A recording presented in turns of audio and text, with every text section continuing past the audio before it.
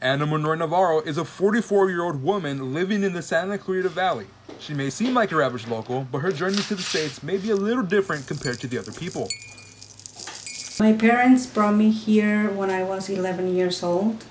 My first experiences were very challenging because I had to overcome a lot of cultural issues that were unknown to me. It was a total different life than I used to have in Mexico.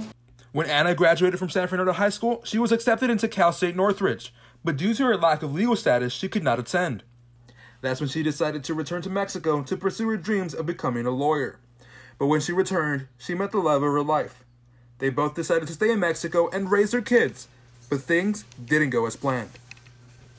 I have to return to the U.S. because my husband had an accident. Things were not good over there because with the violence, extortions, and a lot of drug dealing situations that led my husband to decide to go back to the U.S.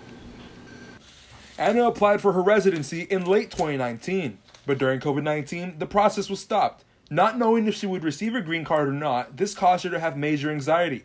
But after a long wait, she received her interview. But after lack of evidence of showing legal entry, she was put on temporary hold. Not knowing if she would be deported or not, she would have to wait until March of 2021. Only then did she finally receive that long-awaited approval that would change her life forever.